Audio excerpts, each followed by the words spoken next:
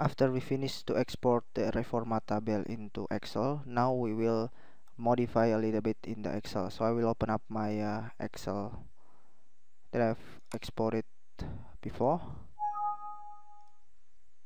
and then this is the reformat table from the MineScape.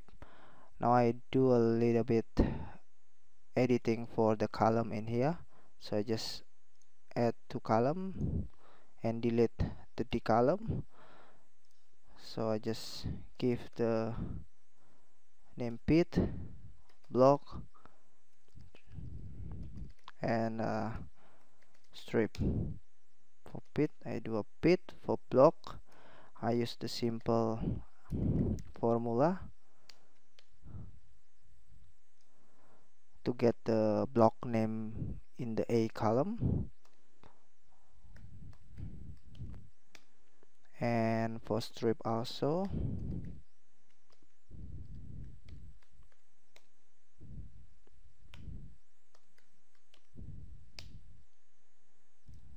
so I just drag to the last column, to the last row, and for this column I just change for the name bench and interval, and in the last column I just add for the call mass and then waste volume. For call mass we can get this value from the interval RRMass, so I just reference with this column, drag into last row, and with volume I just create the simple formula using this formula. So this formula is already calculate for the burden and the call loss.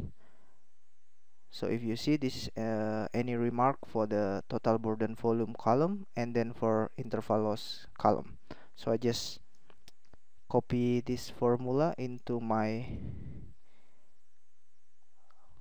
column and then drag in the until the last row. So we have column for pit, block, strip, bench, and interval, and also for the quantity and quality. So after this video I would like to show you how to import it into SPRY Scheduler. So again, if you have any question, please contact us. Thank you.